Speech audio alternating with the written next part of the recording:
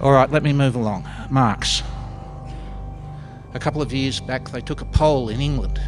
They asked people, who is the most influential thinker of the last 1,000 years? Not the last 10 or the last 100, the last 1,000 years. The runaway winner by streets, Karl Marx. I'm sure you all know a good deal about Karl Marx. Let me just recall what Friedrich Engels said at Marx's graveside at his funeral.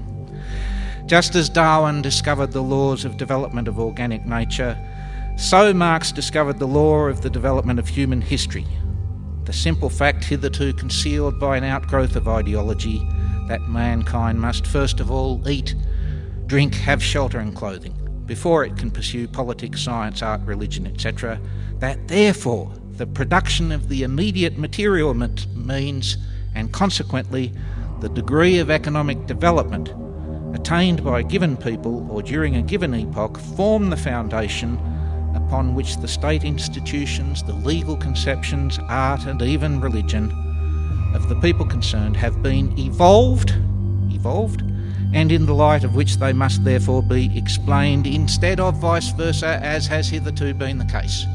Now, I don't know if you made sense of that somewhat labyrinthine passage, but the basic idea is very simple. You've all heard it. The material forces of history determine everything else, including art, politics, law, religion, and all the rest of it. Religion is the opium of the people. It's an instrument of class struggle. It is a sign of man's alienation and his ignorance from his true self. Marx is a humanist, as well as being a child of the Enlightenment in many other ways. The belief in progress, the belief in science, the belief in the perfectibility of man. There is one terribly dangerous idea lurking in Marx's scenario, and that is utopianism.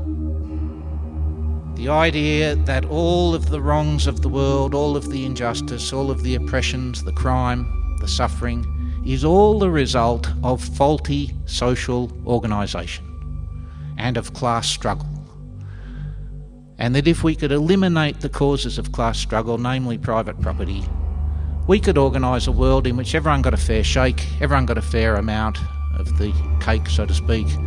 And as Marx said, we could fish in the morning, hunt in the afternoon, raise cattle in the evening and philosophise in the night time. A charming prospect, is it not, ladies and gentlemen? A charming prospect. And in a way we might wish that it could be true, but of course we know better.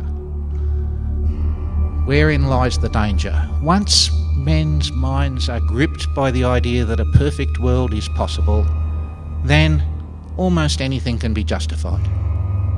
If you seriously believe that if we just need to reorganise the social machinery and we will end up with a perfectly equitable and fair world, then almost any price would indeed be worth paying.